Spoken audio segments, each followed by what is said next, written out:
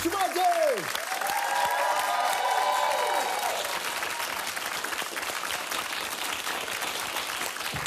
Hello. Hello, hello. Good to see you. How are you? I'm great, how are you? Well, welcome, nice to see you. How's life? Life is good. Thanks for doing the show. Thanks for asking. Long day for you? Long day. You know? Starts at, well, 4:45 in the morning. That's the wake-up call. That's the alarm clock. And so how many times do you hit snooze before you actually get out? I get right out of bed. I just jump. I have another alarm in another room. But no, sometimes I wake up before it. Was it a huge adjustment for you intellectually and emotionally when you went from the field to a more stable, you know where you are job? It was different in the sense that suddenly I was on all the time. Like my questions, when you're a reporter, your questions, you take little clips. People don't know that you ask 10 stupid questions first. And so when somebody can follow the sort of the trajectory of the story through your questions, you have to be more on with the questions. Let's go to the beginning of the trajectory, or at least early in the trajectory, okay? Take a look at this. Christmas is the season of parcels. 6,000 a day out of this Fredericton post office alone. Most of these are headed to points west. And because they're already here, they'll get where they're going in time to make it under the Christmas tree. Anna Maria Tremonti, CBC News, Fredericton. I don't remember that. That's leading. I don't remember that. Post office, 1982. That's the time it was. Yeah. And I was thinking about it in the context of telling and choosing stories and telling and knowing what to choose, because that's the real dilemma that people have. Let's go early days of journalism. Take a look at this. He's hammering highly explosive TNT out of an unexploded Serbian artillery shell. It will be used in a variety of grenades for the Bosnian Muslim army. The Bosnians insisted on blindfolding us to keep the location secret. This is a factory where they improvise. The same machines they used to turn the tops of this armor-piercing grenade used to be used to make coffee pots for Turkish coffee in Sarajevo. What do you remember from that story? I remember being blindfolded and wondering, where am I going? I liked that story. That TNT he was hammering, by the way, it could have just exploded. Right. We thought about that later. You didn't think about it? Come on, you must have thought about it before. No, we were busy. We didn't think about it. You noticed I had the flak jacket on, though. I loved that flak jacket. I wore it all the time. So it's not like some people don't want to wear it. They think it's too heavy. Was it a security thing for it? A couple of things, and even practical things in television. You don't have to worry about your shirts being wrinkled. All they can see is this. But it was a good flak jacket. It had big plates that actually would repel stuff. Fortunately, I never had to test it. It's incredible what your mind does to get you to a place to be okay with it. Like many people would say, the fact that you even had to think of the size of the plates is an indicator that you shouldn't be there. Yep, once I asked my mother to pack my flak jacket for me. I was in Jerusalem and I was going to Lebanon, and she said, you tell me not to worry and you tell me to pack your flak jacket. And I'd say, Mom, if I didn't ask you to pack it, then you should worry. How did you deal with the stories you've covered over the years, especially the ones that have real human hardship in them, that stay with you? How did you deal with those? Well, sometimes people stay with me for a very long time. Sometimes I would write it out. I write their story out and I sort of get through it. But I'll tell you, sometimes on The Current, I'll do a story with somebody and they're talking about a trauma they've gone through, and we're pre-taping it. We don't do it live because we want to give them the space. And I'll talk to them, say, at 10 o'clock in the morning. And 6 o'clock at night, I'm feeling really awful. And I realize the reason I am is because I've absorbed their story. And I'm still thinking about it. So sometimes I just absorb it. When you were younger, was this part of your plan? Like, were you into storytelling in your family? Yes and no. I wanted to be a playwright. I thought journalists were writers who couldn't get work. Right. When did that change? When I got work. You wanted to make rent? Is that what happened? Yeah. But I sort of fell into it. I got interested in university, joined my student newspaper, and then I just had the bug. That early job, how would you describe your early bosses? Because you were the first woman on the air at your station, weren't you? I was, and they told me that if I hadn't worked out, they wouldn't have hired another woman. Right. Did you believe them? Was that like a lot of pressure to carry? Well, they told me after. I remember starting as a news gopher at CKLW in Windsor, which at the time was the big station in the United States, Motown, And they had only one woman on the air, and she sounded just like a guy. And I went, interesting. But as time went on, more and more women. By the time I went to Sarajevo, there were a lot of women covering war. It was about the time when bosses got it, like, oh, hang on, we better send the women as well. How'd you manage those first few nights when you had to go to sleep?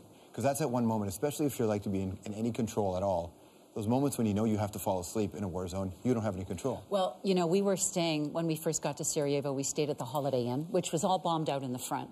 And I don't know if you remember, I used to work as a waitress in the Holiday Inn in Windsor, Ontario. Well, I don't remember that part, no, but yes, and the slogan was, the best surprise is no surprise. So there I was in the Holiday Inn in Sarajevo where there were bullet holes in my room, and my window had a satellite phone in it so that we could call out. And the first night, there was all sorts of ordnance going by the window. You could hear bullets whizzing by. You could hear things. And I thought, this isn't safe. I'm going to sleep in the hallway. Right. So I got my flak jacket, and I got my pillow and my sleeping bag, and I went in the hallway.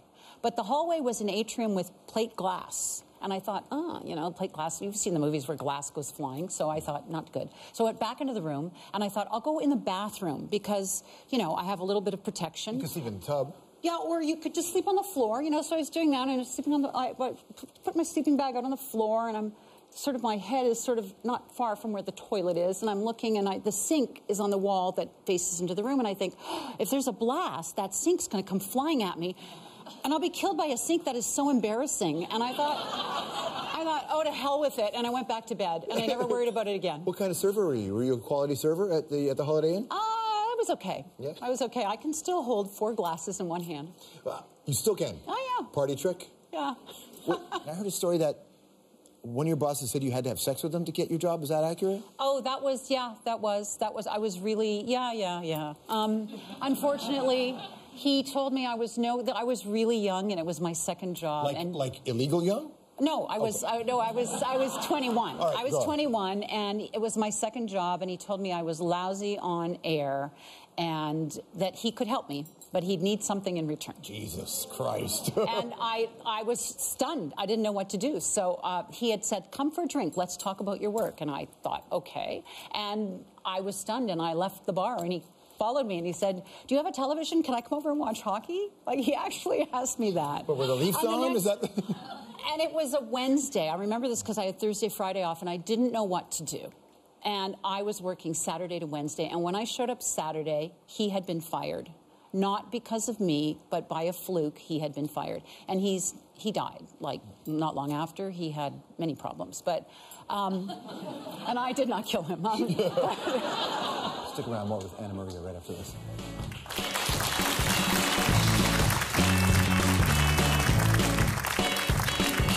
She asks questions for a living. I ask questions for a living. Coming up, a question face-off with Anna Maria Tremonti next. Are you ready? Fight!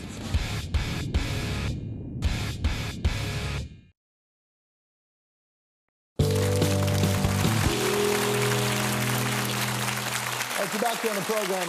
Anna Maria Tremonti is here from The Current and CBC. So much stuff covered in your career. Your time in the Middle East is interesting because for many people, no matter how you cover the story, there are organized campaigns on both sides that'll just come after you. So much so that there's a chill for most people, even just talking about it. Mm-hmm. You got tons of great letters. Dear Mrs. Tremonti, it's been brought to your attention that during your interview with Henry Kissinger, you suggested that American troops in Iraq and Kissinger himself could be prosecuted by war crimes. It's a form letter, da-da-da-da-da-da. And then handwritten at the end, you are a communist slut, which is written at the end. That's right. And as I say, George, I'm not a communist. Atta girl. Atta girl. All right. So, after your interview with Colin Mochrie, you did this thing where you're very accomplished at improv. And I don't know if people knew that about you or not, but you did the alphabet game, right, where somebody would say something starts with the letter A and then B and then back and forth and back and forth. So I want to play something similar to that with you. Because you're an exceptional interviewer, you're great at asking questions, and from time to time I have been known to ask questions myself. I'm not on your level, but I ask questions for a living. How far can we have a conversation where we never really answer each other, we just ask questions? So essentially we're like... Do I have to? I mean, do you have a good reason why you wouldn't? What do you think? I think only you know the answer to that. Do you? Do I? I think history would suggest, unless the history written about you is wrong, is it? History can be incorrect. It really depends on your point of view. What's yours? I think my point of view is I like to take in information from all places, including yours. How do you weigh in on it? I try not to weigh in on a lot of things, and I wonder if you think that that is wise. How's that working out for you? How do you think it's working out for me? What do you mean by that? Could you clarify? I think I've been pretty clear, don't you? But, you know, even as you ask me that, I'm wondering what your motivation is. I think I spend a lot of my time wondering the same thing about you. Is that a question? I think you win. Anna Maria Tremonti, everybody. The show is called The Current. It's weekdays at 8:30 on CBC Radio 1. We'll be right back. Thank you, Sarah.